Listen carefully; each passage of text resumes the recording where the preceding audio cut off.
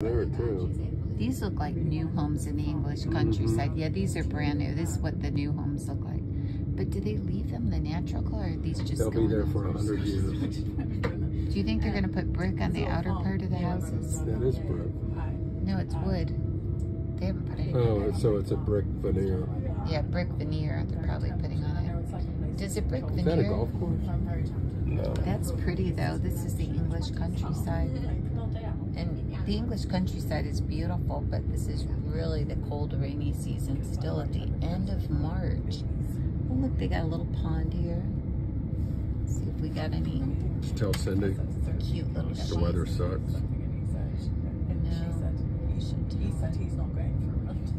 So pretty. We are on the rail train going back to London Bridge. And this is the English countryside that you see outside the window. It's really pretty. Go through bridges. I like it when you see the sheep, but it's getting to be late at night in Europe.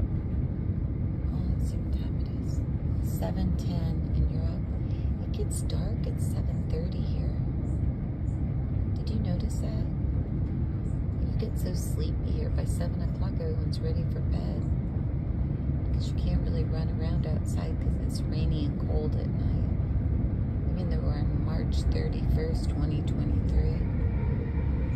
But the Castle of Dover was phenomenal. It's so beautiful, but it's a long climb to the top, and it was closed because of the bad weather. I could walk that thing in a heartbeat. Yeah, that wasn't bad. I'm so glad we walked it. Cause it was harder to walk up St. Paul's Cathedral. Yeah, that's true. It's so dismal out there. That's it, guys.